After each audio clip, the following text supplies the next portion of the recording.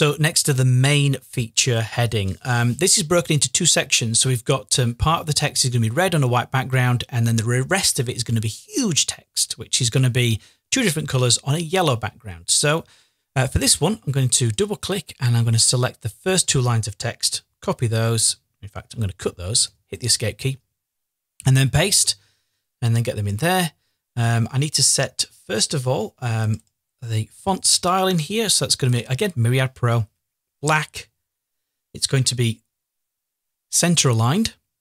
It's also going to have a size in this time, which is much larger. It's going to be 32 points with a leading value of 29.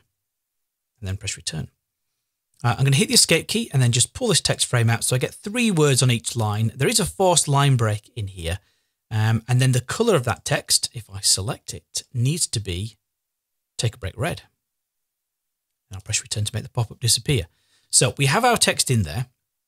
And then this time I'm going to show you a different way to get a background behind your text without having to put a box there. So in this case, I'm going to go to my character styles panel, because this is the way we do it with the other technique. Click and drag, and then just dock that underneath. Make sure that all of my text is selected. Go down to the bottom. Hold down the Alt key, Alt and left click to create a new character style. I'm going to call this white background. Make sure the checkbox for apply style selection is turned on and preview, and then I'll click OK. I'm doing that because I want to create the style and apply it to the text, but I don't want my text highlighting to get in the way of formatting that. So I'm going to hit the escape key, then hover over, right click on white background and choose edit. And then from the list of options, go to underline. If I turn underline on, then that's what we'll get. I'll get an underline that's the same color as the text. So first off, if I change that to the color background we need, which is paper of white, it changes.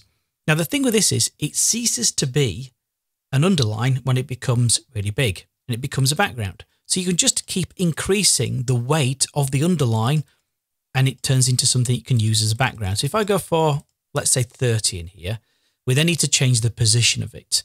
So over to offset, and if I just say type in 1 in there, and I can hit the tab key, there needs to be a value for some strange reason in these fields for the up and down buttons to work in here. So if I keep tapping down, that will move the white background up in there. So if I move that to say -10, so that's just about right. We've got some white space above and below. I'll then click on OK. But what you will find with this technique is if I just double click in the text frame, you have to press the space bar to put a space in here.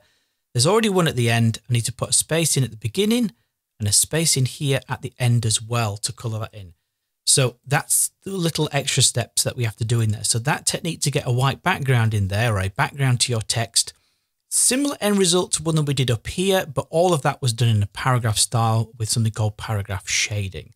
So me personally, if it's something like these big blocks of text in here, I tend to prefer the paragraph shading one. So it's all done in the paragraph style itself. But depends how you want to work. I mean, you could, as I say, you could just put a box in the background behind your text and just format the text without the crazy background underlines and paragraph shading in there.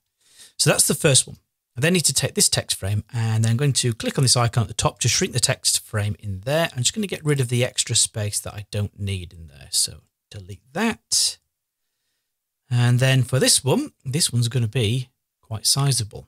So this one, again, Myriad Pro black. The size of the text is 60 points with a leading value of 50 points. And it's all going to be left aligned. And I'm then from this point onwards, just going to color the text already colored black, hit the escape key, pull the text frame down so we can see all the characters inside of there. And then move this into here like so. And we've got the uppercase in here exactly as needed. This is exactly how it matches the cover of Take a Break magazine. So we just need to pull the text over here a little bit, just away from the lady. It's just catching her arm. I'm not too concerned with that.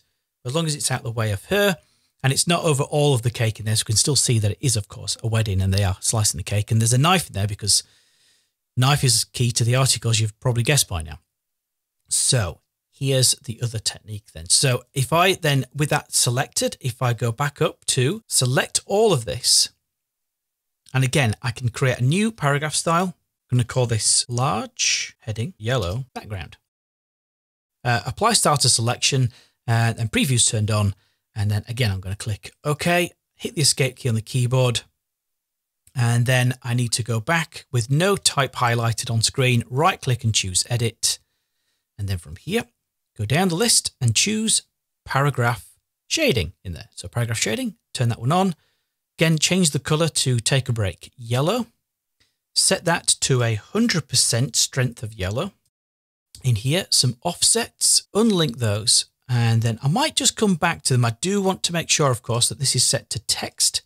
So now we see it in there like so. Yeah, so we do need some offsets in here. So the right-hand offset, change that to 2 millimeters. I'm going to change the left offset to 2 millimeters in there like so. And then we need an offset up at the top as well for 2 millimeters.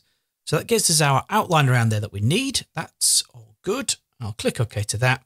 I then do need to go back in here, and then anything that's in capitals needs to be in Take a Break red. And do the same down here.